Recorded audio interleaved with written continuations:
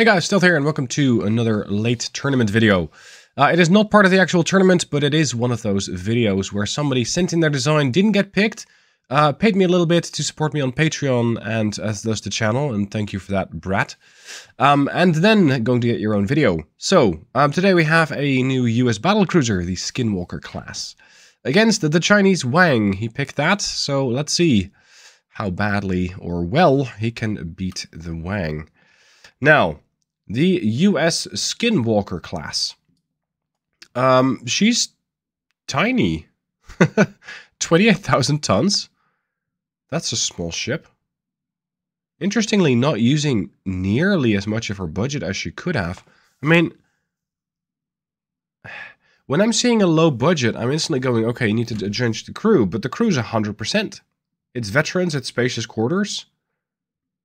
It's just a small ship. Turbo electric engines. Interesting choice. Okay.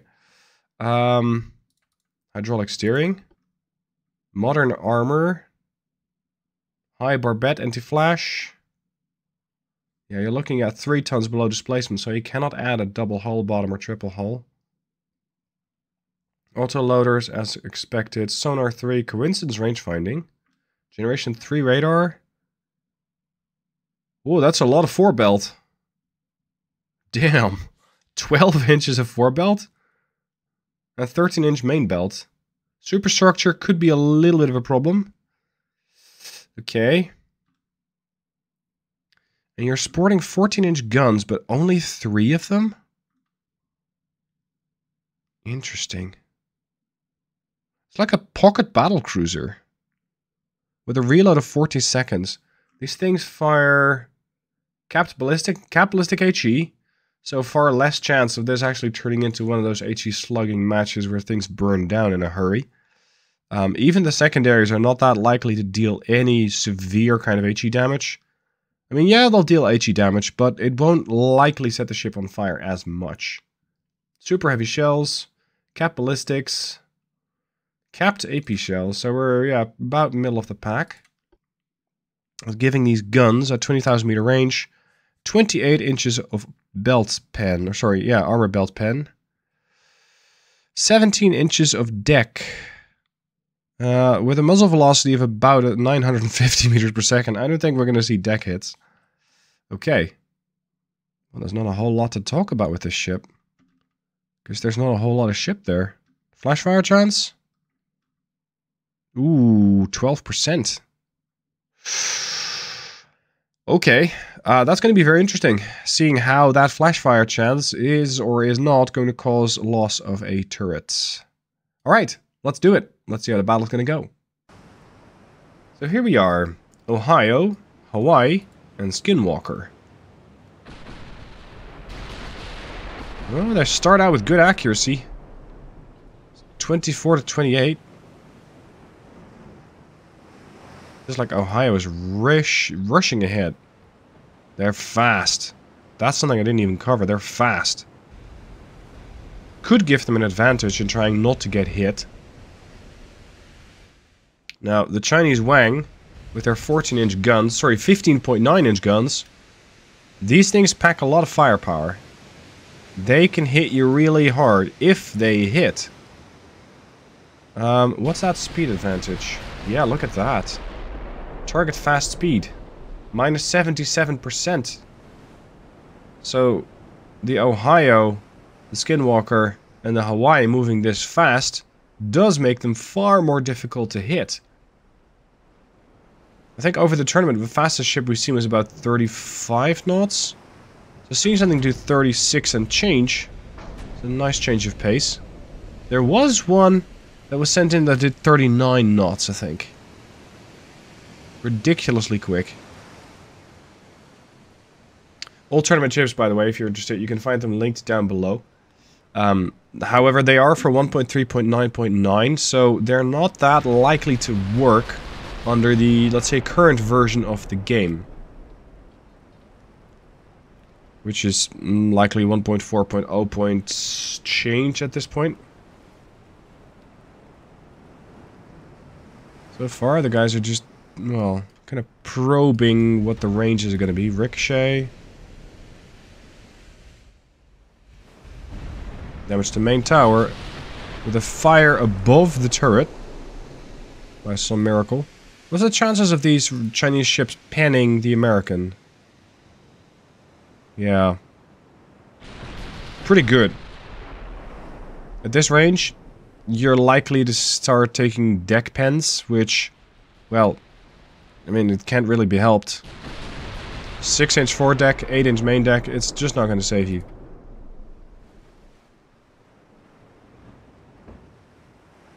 What I'm really interested in is the design philosophy with the 12-inch main belt. It's almost like the ship's designed to go bow in, but the AI doesn't do that. So it's not like you're going to be able to do that. Ooh, juicy hit there. 1,000 points of damage. No, sorry, that was the 15.9 hitting the Americans. The Skinwalker took a hit. And we're very, very close. 1800 versus 1700. We're very, very, very close.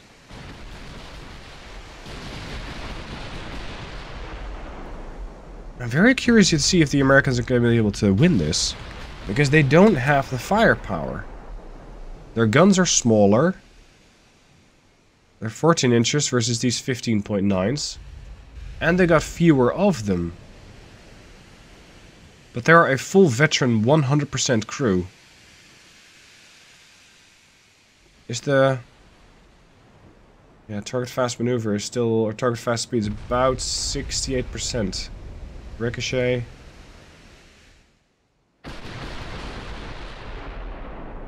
Fighting at 17 kilometer range. The secondaries did have a pretty good range, but we're not quite there yet.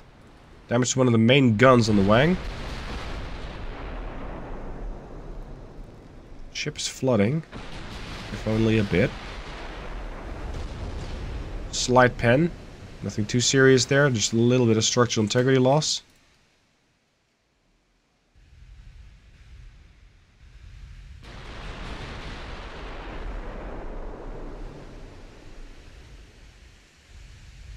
The Americans are still sailing under the line abreast formation, which is interesting. The game sometimes randomly picks this. I didn't set this. And I think it's not really either helping or hurting the American formation. So we'll just keep that as is. These guns fire every 40 seconds. I feel like they're struggling to pen. Most shells just ricochet off the Chinese ships. Some get through. But, there. It's partial pens or it's an overpen. Oh, that was a full pen on Skinwalker. 1900 damage.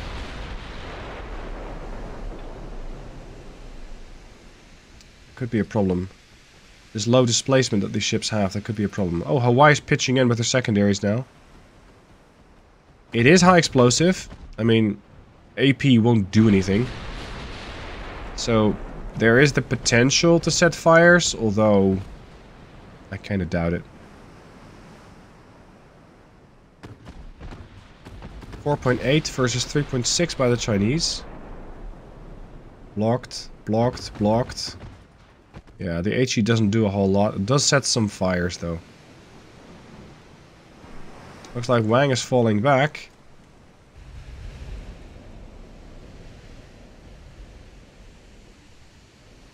That salvo is likely to ricochet off something as angled as this. If it hits at all. Range? 13 kilometers. I think the closer the Americans get, the more dangerous they become. But that does work two ways. The Chinese have already shown that the Americans can definitely take a beating. Skinwalker being the example. This thing really took a lot of damage. It was through the main deck. Main deck. Main deck. Oh boy. And through the main belt as well. That was the question. Can they do the main belt? And they can. The Hawaii does look very nice with all those secondaries going off.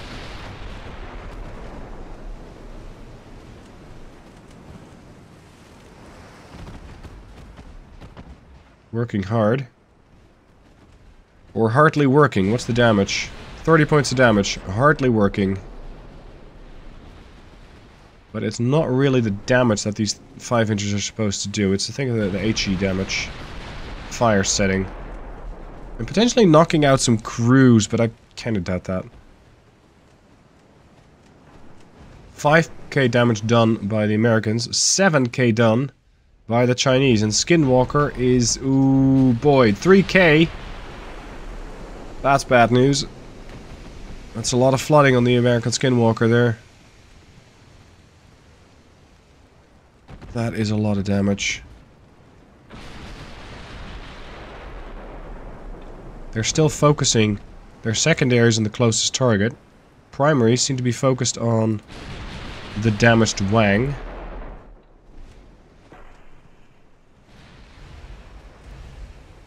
But it's not taking enough damage. The Americans are not taking it down fast enough. And I think we're going to see a DPS snowball with the Skinwalker going down. Range from Hawaii is only 10 kilometers to the closest Chinese ship. Still haven't fully identified it yet. Oh, Ohio is switching targets.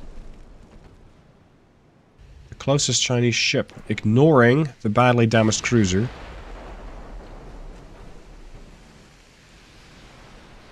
So a lot of incoming fire on the Chinese ship, but it barely does any damage with those 5 inchers. You're gonna have to rely on the 14s to really deal the damage. Oh boy. Destroy the main gun. And the second one also took a load of damage on Hawaii. They're lucky they're not flash firing yet. Because that would have ended this battle a whole lot faster. Chinese ship is looking pretty crispy, but not at risk of burning down yet. I'm not exactly sure what the point is of the 5 inchers. Maybe they're there to look good, because they generally don't do a whole lot of damage. It's just not there. And these things do weigh a bit. 38 tons each. And he has 10.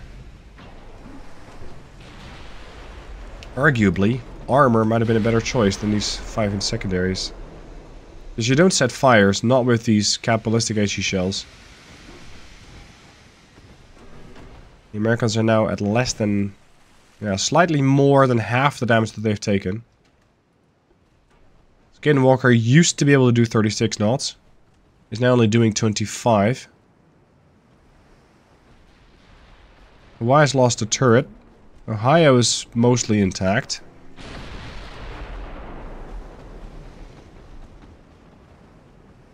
I don't have a lot of hope for the American ships here. The Chinese secondaries in the form of 10 5.9s are pitching in. Oh boy. Blocked, blocked, blocked. Secondaries from the Chinese aren't that big of a threat yet. Those primaries that are going to cut clean through the American belt at this range. And the Americans just don't have enough to show for it. There we go, flooding.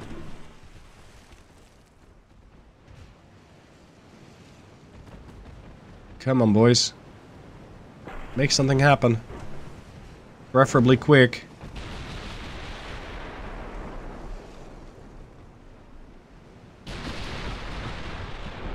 At this range, they should be able to damage the Chinese pretty well. There you go. More. Nah, that's barely it. 17k damage done by the Chinese. 19k now. As the Ohio gets pounded. Oh. So does Hawaii. Flash fire. There it is. Ohio can no longer fire. Her main guns are devoid of ammunition. Ohio is now a very large destroyer when it comes to her armament. Hawaii has already lost a turret. Her second turret, the A turret's been damaged. And we have Skinwalker, which is struggling to get a good angle because of her list to starboard. Oh boy. I think the Chinese have it.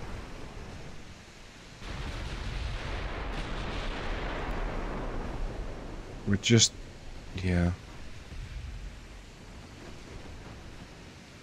The only thing they might be able to do now is burn down the Yiwu. But I kinda doubt it.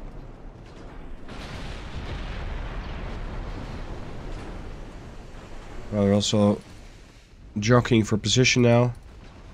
Ohio stopped? What are you doing? You're trying to fall in behind the Skinwalker? You might not want to park in the middle of combat, though.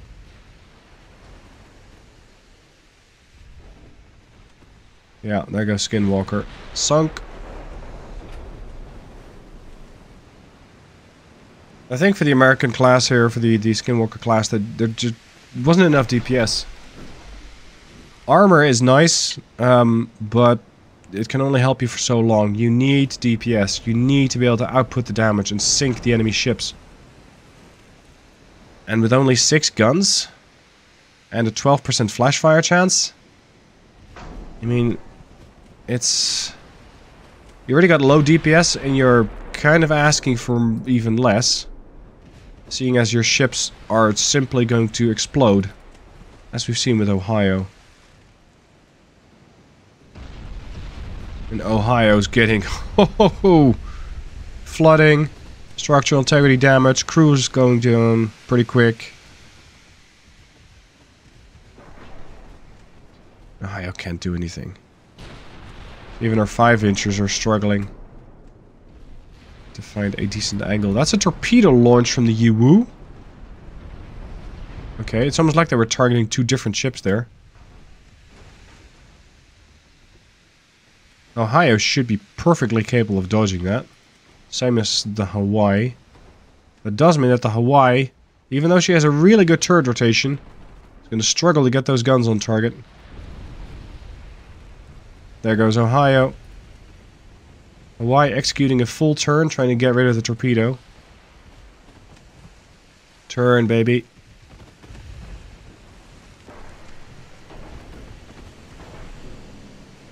Yeah, the Americans didn't really do that well against the Wang class. How would I adjust this ship? How would I improve this ship? I think she's a bit too fast. Speed is going to cost you something else. Like, if you want to have a lot of speed, you're going to have a small ship. Or you're going to be paying through the nose to get a really big engine in that. So I would probably stick this ship at like 33 knots. And try to get the American triple barrels. Ideally... yeah, pretty much Super Alaska, I think. The 13-inchers, because they're Mark 5 at this era. Get rid of all the 5-inchers. Because they look nice, but they haven't really done that much damage. And when it comes to ammo... maybe 13-inch semi-armor piercing. And just put the ship on maximum AP. Like it's done here. Main shells, max AP.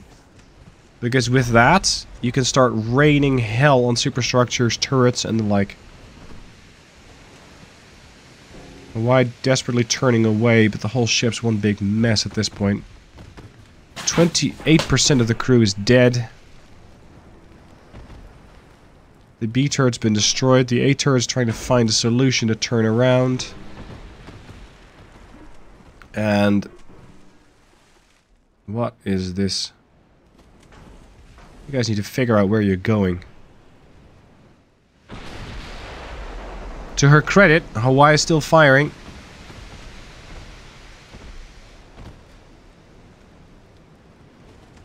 Hawaii ran out of 14-inch shells. Or was that a while ago? Yeah, Ohio also ran out of 14-inchers. I think it's because of the damage to the turrets. If you keep damaging the main turrets, the ammunition goes. So she too is now a really big 5-inch destroyer. So it's just a matter of time until Hawaii is completely destroyed. Because it's the structural integrity that will fail. There she goes. But hey, at least we did not see overwhelming fires. Not a great day for the American fleet. Skinwalker class, no joy. Chinese Wangs did take some damage, yes, but they survived. Hope you guys enjoyed the battle. Let me know what your thoughts are down below. How would you improve the Skinwalker class? Because it can be improved. The question is, which way do you take it? Do you go for more armor? Do you go for more guns? Do you go for less speed? Let me know down below in the comments. Thanks for watching. Hope you enjoyed it, and I'll see you soon for more.